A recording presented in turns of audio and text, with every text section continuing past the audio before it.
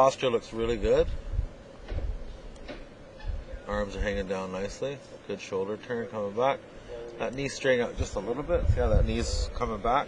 Which one? Want to keep the that, right one? Yeah, the right. You want to Okay. just maintain the flex in that right leg. Okay. That'll stop you from coming over the top. And it's not huge, but see where that position is there? Yeah. You can just maintain that same position through. Just comes up a bit. If you can just maintain that flex so that knee stays over that right foot a little bit longer, it'll be easier to transfer your weight a little bit sooner, and your hips will come around a little bit sooner. Gotcha. You get more power with less effort. Gotcha. Because the rest of it looks really good. Nice high hands. Okay. You know, your hips turn nicely.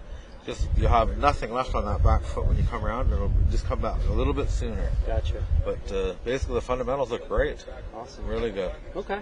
All right. Nice meeting Thank you. John. It's great to meet you too. I hope you have a great week here. Oh, too. you know, it's going to be awesome. We just have to get through this day. Yeah, tomorrow should be a lot nicer, and then the next couple of days. Cool.